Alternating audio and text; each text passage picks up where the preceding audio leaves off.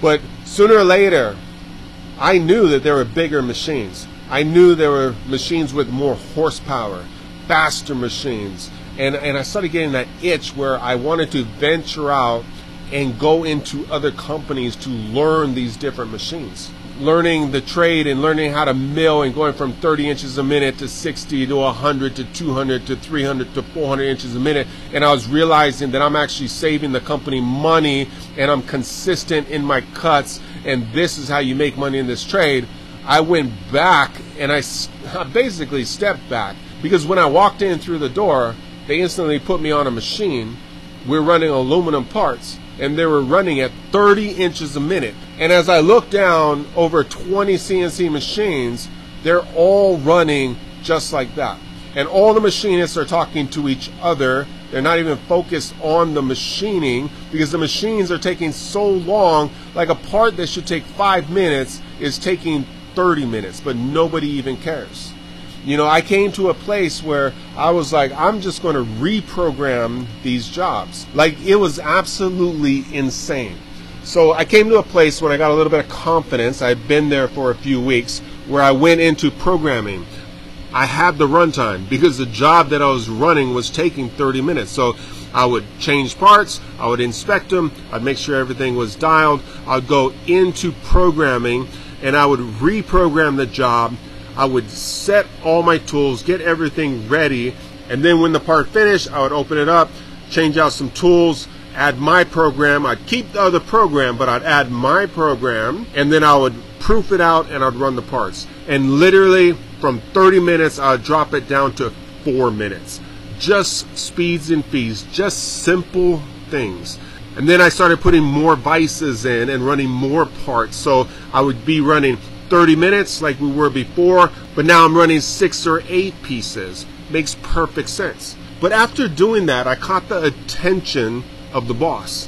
And I don't want to say his name because this is a true story, but this guy, this machinist, he used to sit on everybody's tables.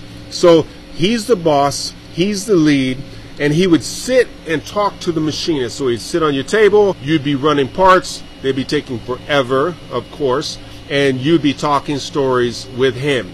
And then he would go sit at the next table and the next table, and he was just constantly sitting at tables talking to the machinists while they were machining their parts, of course, long run time.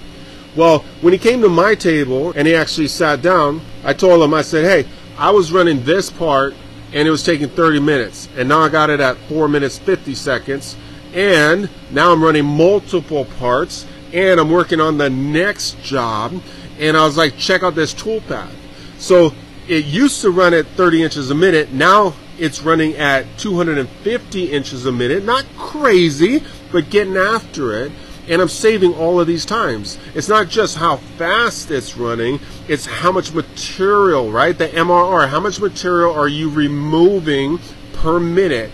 And sometimes it's all the variables. It's the speed, it's the depth of cut, it's the type of tool, it's the size of tool, it's how you're holding it, how many different features you're machining at the same time, how many parts you're running, all of it.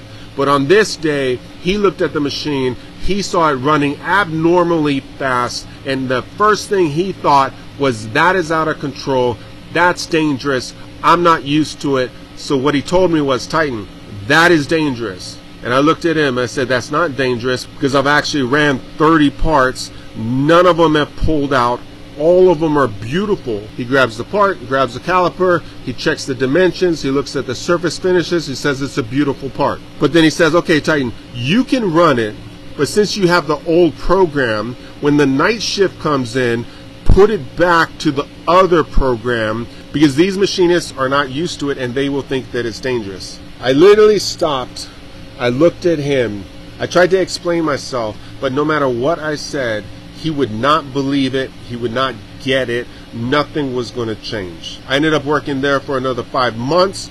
I went on to build another company. A lot of you guys know the story. I finally went out on my own, and the rest is history. I didn't change who I was. I just realized, you know what? There's different feet for different shoes. There's different fits. Not every machinist is going to fit into a certain mold.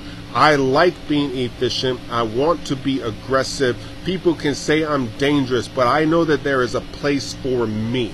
So after building multiple shops and making other people money, I finally went out on my own. Everybody in this trade has different skills. Everybody has different talents. Not everybody's supposed to work for themselves. But the great thing is that in machining, the door is open for you to rise to your full potential, which will allow you to take care of yourself, take care of your family, make money for your company. Boom. I love you guys. I love this trade. Until the next video, I will see you guys later. Boom.